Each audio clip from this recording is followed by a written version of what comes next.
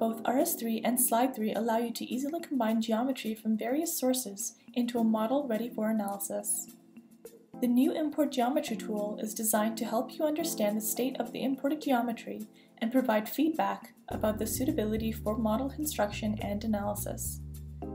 The function now includes the following improvements: a usage selection screen to guide the initial assignment of geometry, improved geometry selection and filtering options, and a geometry validation feature to automatically detect problems such as holes, narrow triangles, near-degenerate features, self-intersections, and non-manifold geometry.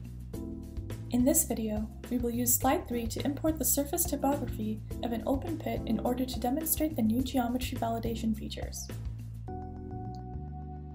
When you select Import Geometry, you are first presented with the Usage Selection panel that will help you with the initial geometry assignment.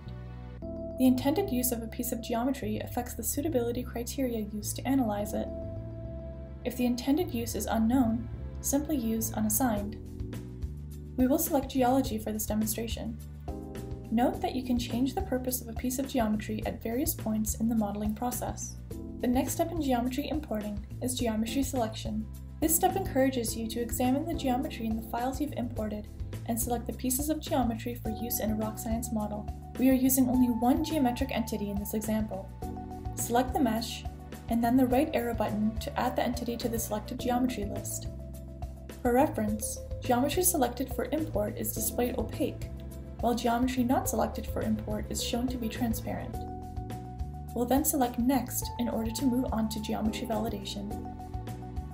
Here, we'll be able to perform a validation check on the selected geometry by selecting Check at the lower left corner of the dialog. This performs the geometry validation check using all selected criteria.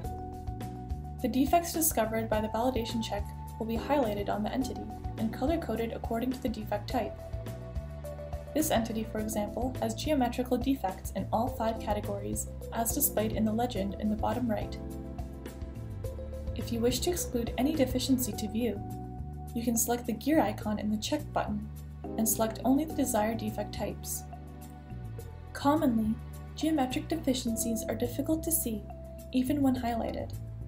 The Show Clusters option draws larger boxes around clustered deficiencies to indicate the problem areas. Now that we're aware of the deficiencies, we can repair the geometry. The clean version should be rerun in the validation to ensure the problems have been resolved.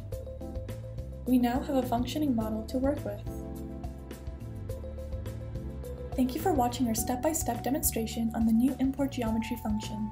For more information on this new feature, or to download a free trial, please click on the links in the description below.